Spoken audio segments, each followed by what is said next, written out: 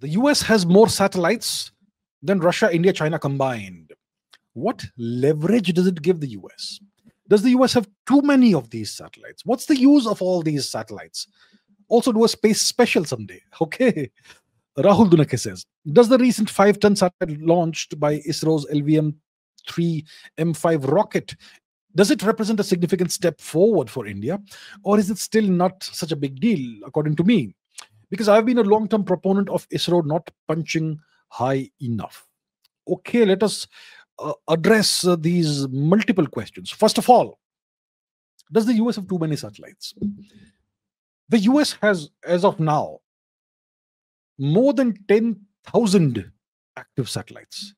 More than 10,000 active satellites. Can you believe that number? Can you imagine how many satellites are out there, right? More than 10,000 active satellites. So what does the US do with the satellites? Do they have too many of these? Are these pointless? These are not pointless.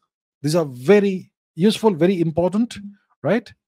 And see, the space sector is the next step in exploration.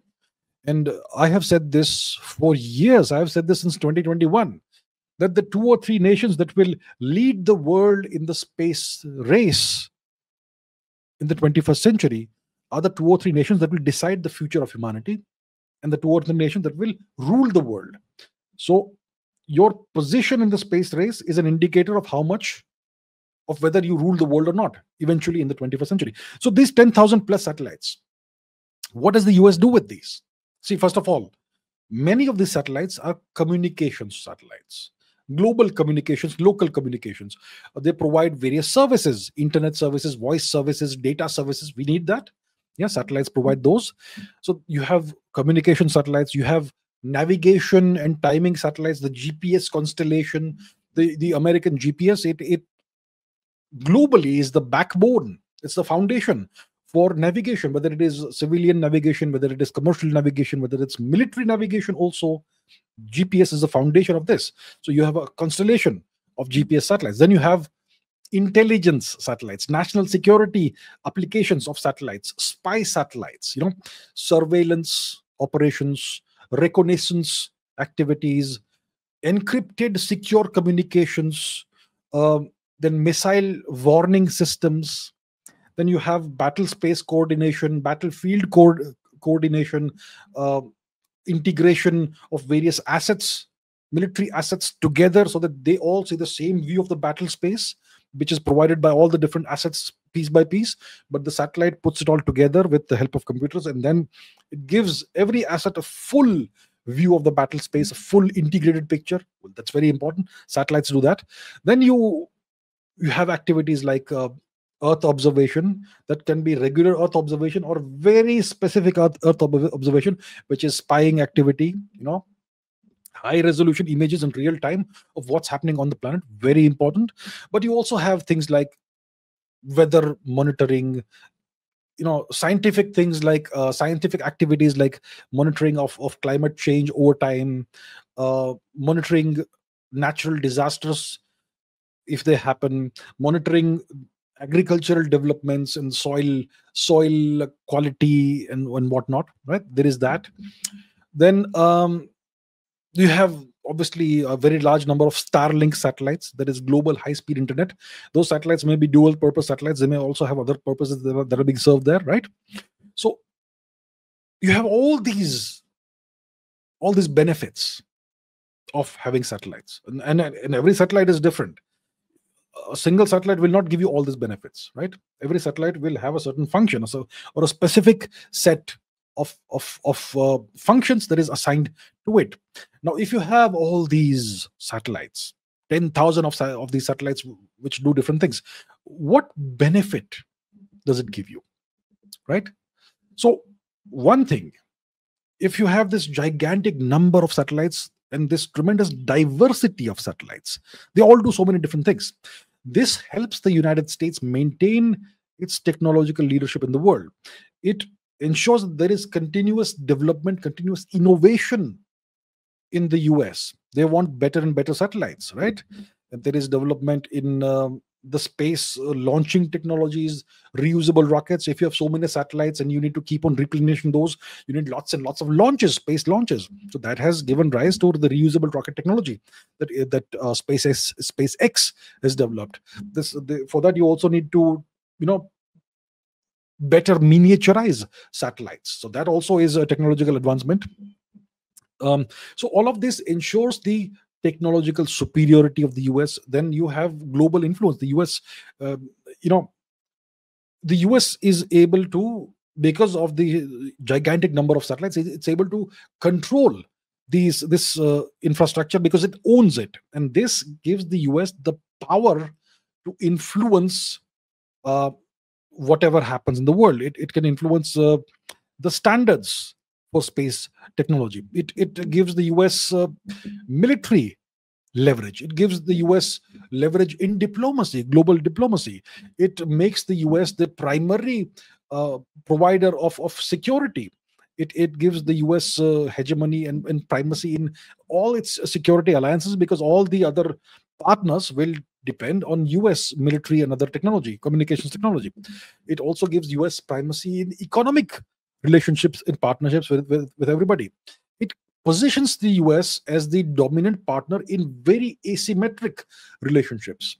Military, the US military is very deeply integrated with all these space-based assets. It gets real-time data, gets real-time intelligence.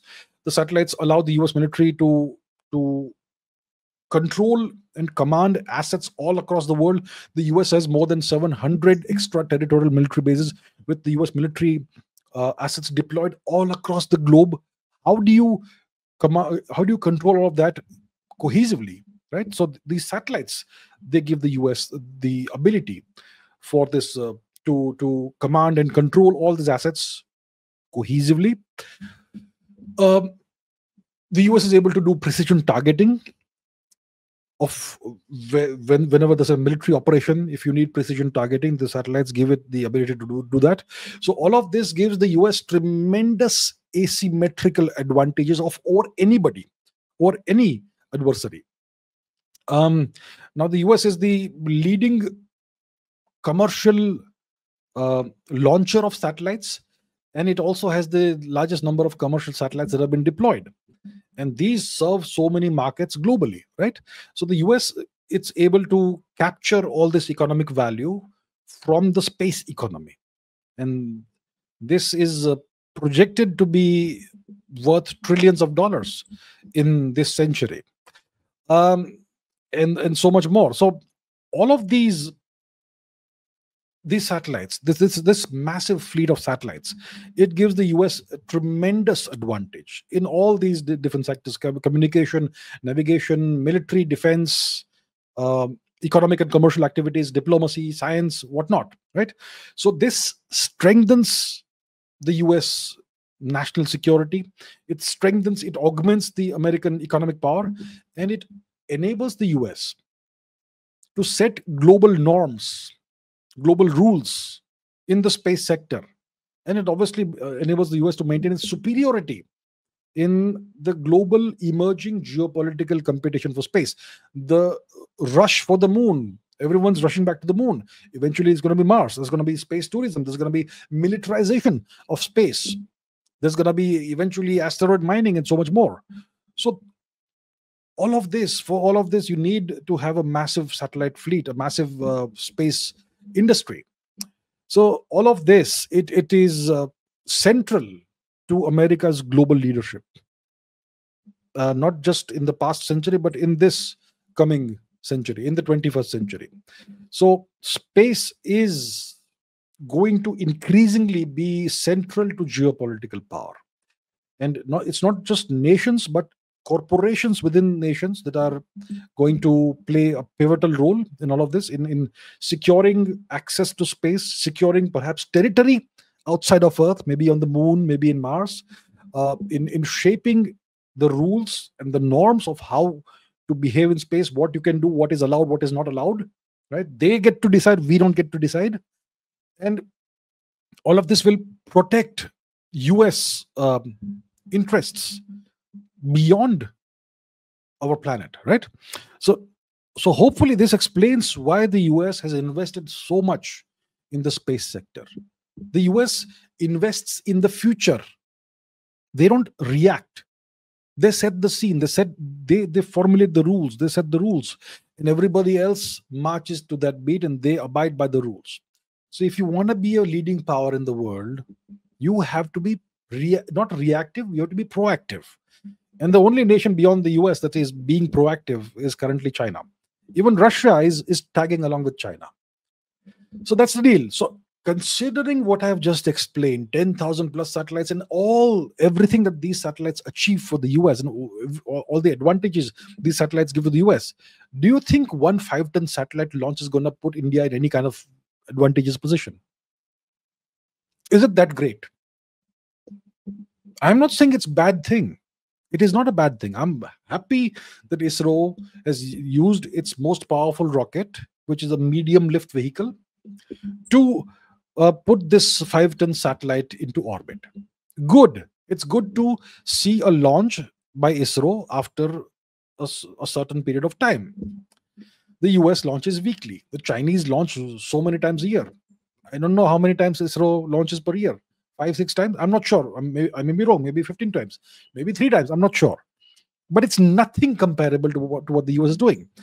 And our heaviest and most powerful rocket is a medium lift rocket. Okay, please be cognizant of this fact. I'm not sure when we're going to develop reusable rocket technology. Probably by the 2030s, when it's already old technology, because SpaceX developed the technology like 15 years ago. So I do not see India being currently even a player in the space race. And I don't blame ISRO for this. ISRO is fantastic. ISRO with these tiny limited budgets achieves so much, right? ISRO's engineers are brilliant. ISRO is a fantastic organization. It's one of the organizations that shows India what we are capable of. But it needs the budget. It needs the projects, right? It needs the right kind of leadership, the right kind of ambition that has to come from outside of ISRO. Because ISRO does what it's told, right? By the government of India. So that's the problem. I don't see India. It's not about ISRO not punching high enough. It's about India not having the ambition of being a leading space power. We are there in space. We have ISRO. We can launch satellites. We don't depend on others to launch satellites, except very large ones. In which case, we will either go to France or to SpaceX.